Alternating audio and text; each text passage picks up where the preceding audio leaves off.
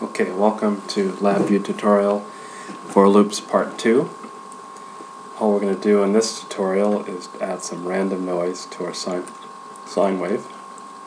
So our sine wave is sampled with 50 samples. We can change the number of samples, for example.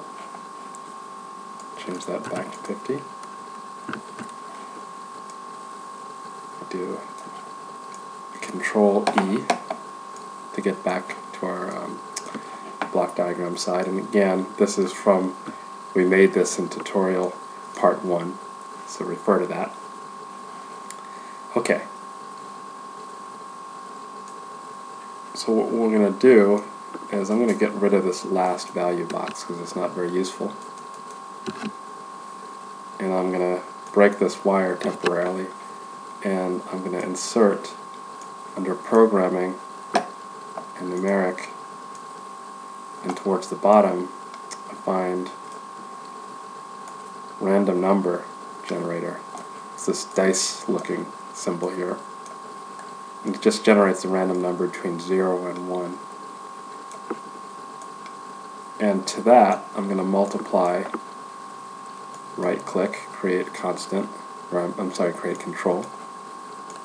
I'm going to multiply a number, an arbitrary number we'll call noise level.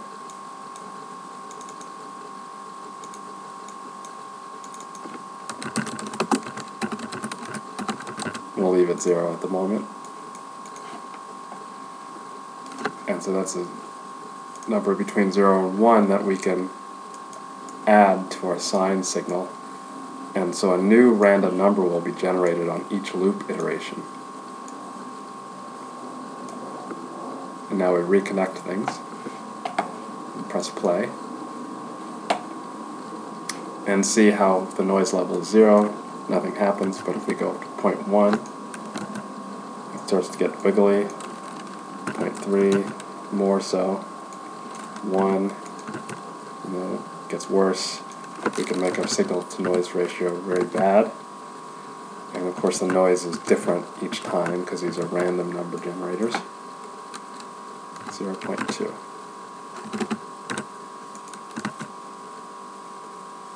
Okay. So save that, and then come back to part 3 of the tutorial.